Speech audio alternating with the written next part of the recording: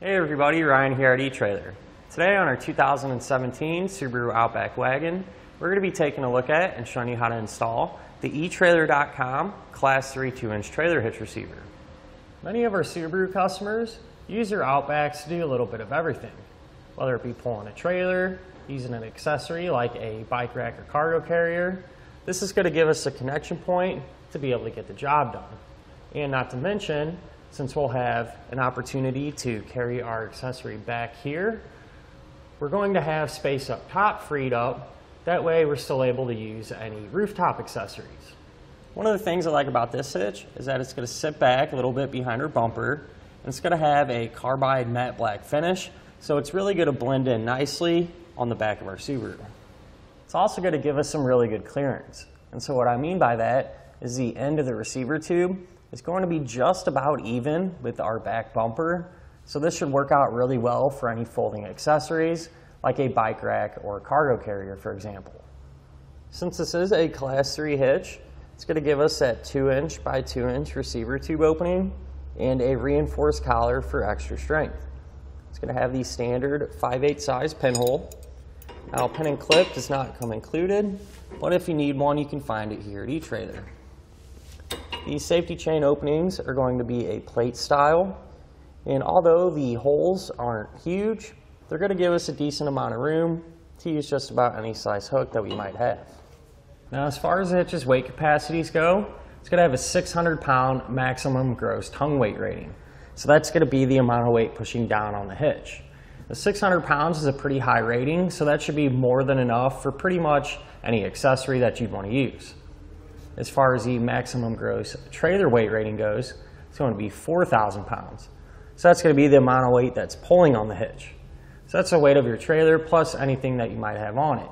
Now, I do always like to recommend, it's never a bad idea to check with your Outback's owner's manual to make sure your Subaru can pull much weight. So in my opinion, I like this hitch because it's going to work good for a little bit of everything. It's going to give you a lot of versatility and be able to function for whatever you need it to do. And I really like the matte black finish. It's going to blend in nicely, but still have kind of a rugged look to it. Now I'm going to give you a couple of measurements, and you're going to use these to help figure out which hitch-mounted accessories to get. From the ground to the top inside edge of the receiver tube opening, it's going to be about 15.5 inches. So you're going to use that to figure out whether you need to get a ball mount with either a drop or a rise. From the center of the hitch pin hole to the edge of our rear bumper, that's going to be about 4 inches. And that's going to help you figure out if any folding accessories that you might have can be stored in the upright position without contacting the bumper. Now, as far as the installation goes, it is a little bit involved, but as long as you take your time and stay focused, you should have no problem getting it done. Speaking of which, let's go ahead and install the hitch together now. To begin our installation, we're going to be working here underneath the back of our Subaru, and we're going to need to lower our exhaust to give us room to put our hitch up. Now, what I do recommend is taking a strap and running it from one side to the other just to help kind of support that exhaust since we're going to be removing it from the hangers. So to get the exhaust lowered, we're going to have 2 rubber isolator hangers on each one of our mufflers. Now, since ours is dual exhaust, we're only going to have these 2. If your Subaru has a single exhaust, you're going to have 3 of these hangers, but they're going to work and look exactly the same. With that being said, you can spray them down with some soapy water to help make it easier to get off. Then you can just take a pry bar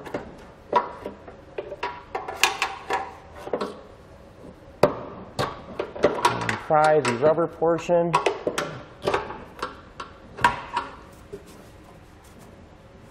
off of the metal hanger. Same thing for the second one.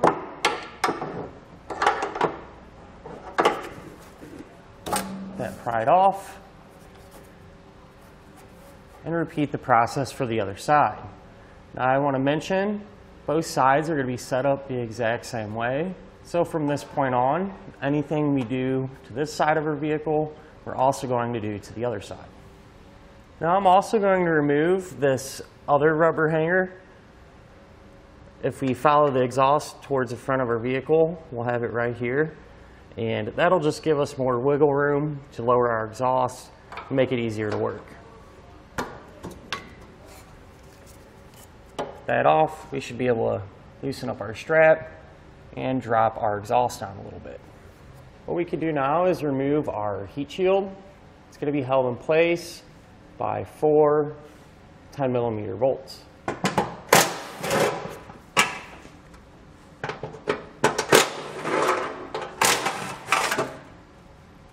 We can lower it down and set it off to the side. On our frame rail, we're going to have 2 rubber plugs that we need to pop out. One here and one here. So to get these out, you can just take a flathead screwdriver, kind of pry underneath the head of it, and get them removed. So this hole here closest to the front of our car, we're actually going to have to enlarge it and make it bigger to create an access hole for our hardware to go through. So this is going to end up going up inside of the frame rail. As you can see, it's not nearly big enough for that to happen. So we're going to use a step bit. You can use a hand file or a cutter tool to get this enlarged. And you need to make it big enough so that our spacer block and our bolt can pass through there pretty easily.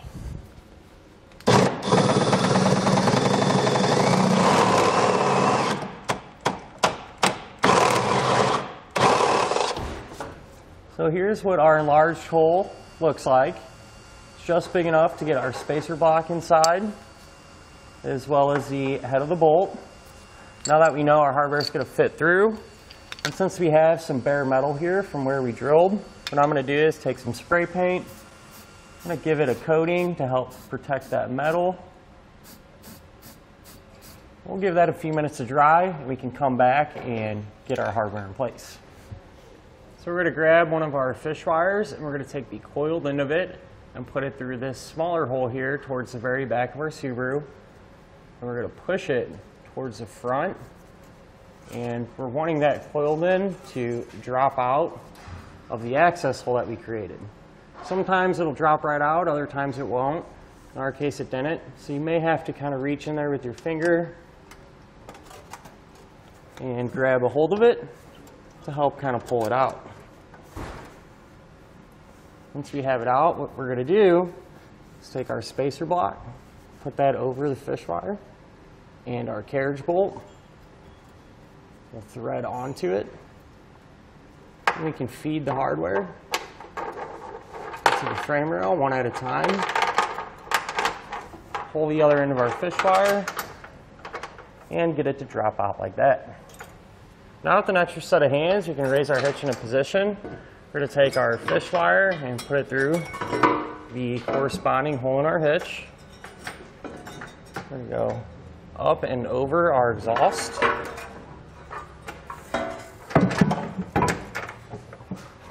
We'll lift it up. Get our carriage bolt to drop through. Pull that fish wire off. Then we can take a flange nut. We'll get each side started hand tight so the hitch will support itself. What we're going to do now is snug down the hardware on each side using a 19mm socket.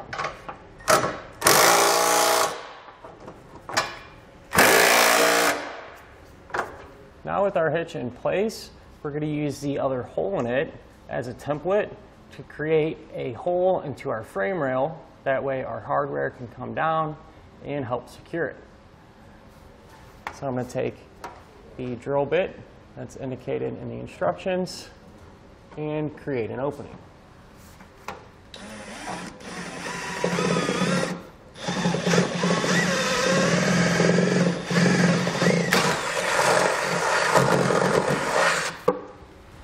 With our hole created, we can take our fish wire again, coiled in, put it through the hole, and we're going to want it to drop out of our access hole.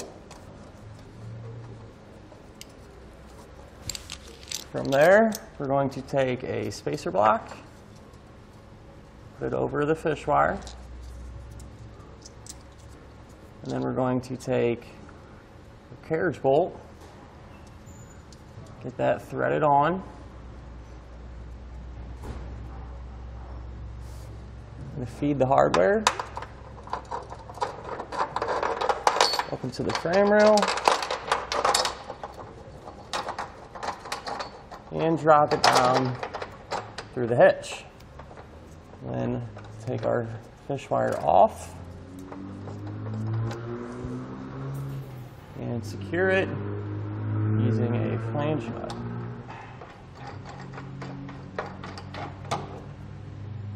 Once our other two bolts are in place, we can go ahead and snug them down. With all of our hardware snugged up, we can then come back with a torque wrench and tighten it all down to the amount specified in the instructions.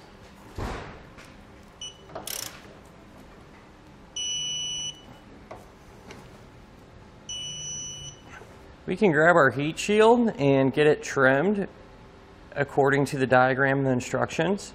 So I used a marker here just to give you a good idea of where we're going to be cutting. And with this material removed, we're going to be able to reinstall it without it interfering with our hitch. So it is fairly lightweight metal, so I'm just going to use a pair of 10 snips to get that material removed.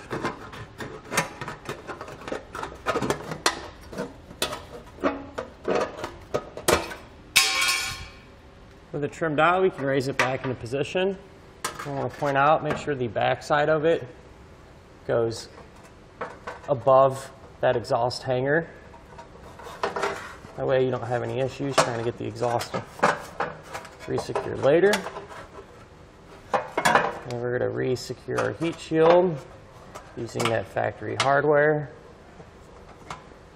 that we removed earlier. We're only going to use 3 of the 4 bolts to re-secure the heat shield because the 4th one would have went right here in this area, and obviously we trimmed that portion of our heat shield out and the hitch is now blocking it. 3 is going to be more than enough to hold it up tight and keep it from rattling around and making noise.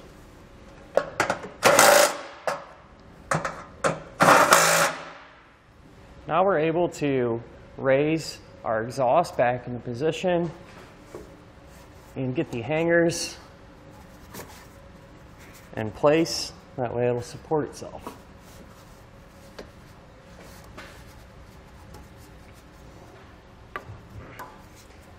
Once the exhaust is supporting itself again, we can remove our strap.